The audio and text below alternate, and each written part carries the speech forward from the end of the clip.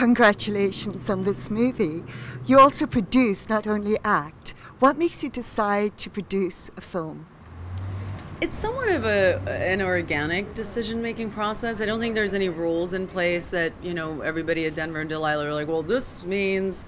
I think we just look at every project. I mean, a lot of stuff we develop from kind of, the first idea, the kernel of what we kind of want to make a film about.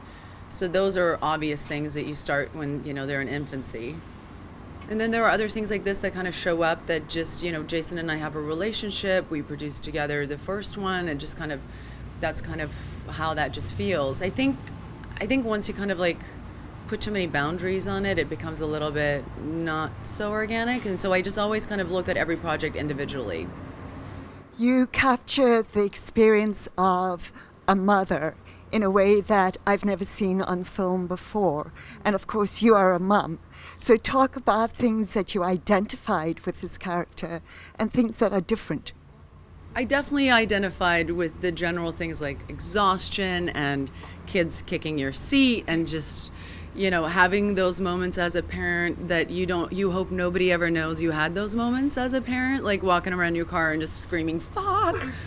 And I guess just a little bit of that struggle of like, is this right? Am I still me? Am I losing myself? Or, is this the right balance for them? And I think all of those questions, I think overall for me, it just read as this kind of beautiful home to motherhood, no matter what your circumstances are. It might not be exactly like Marlowe's, but overall it's just really an homage, a thank you to moms.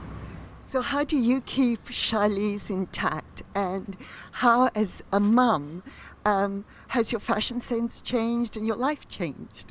Yeah, it definitely changes, and anybody who tells you it doesn't, they're fucking lying. I hate those people who are just like, and I'm like, no, it takes 7 people to do that, first of all, and you can't do that every morning. I mean, I think, how did my fashion sense change? It just becomes easier. Like you want it to be, everything else takes up so much time that you just have to start eliminating other things. Like I used to wash my face in the morning, and now I don't, I'm lucky if I get a slab of sunblock on. But those it just makes your life easier and it makes it better. So I'd rather eliminate those things and get to the bus on time and have a peaceful day than to worry about whether, I'm wearing current, couture. And finally, what is your escape that you like to do with your children and without?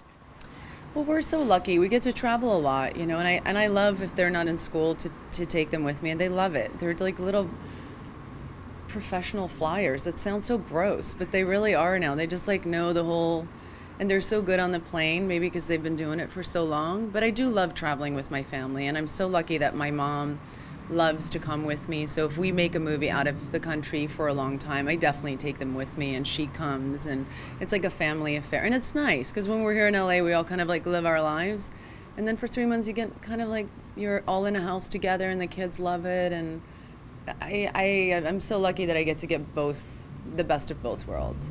Well, thank you. You're certainly an icon for mothers and for women out there. Oh, thank you. Thanks. Thank you.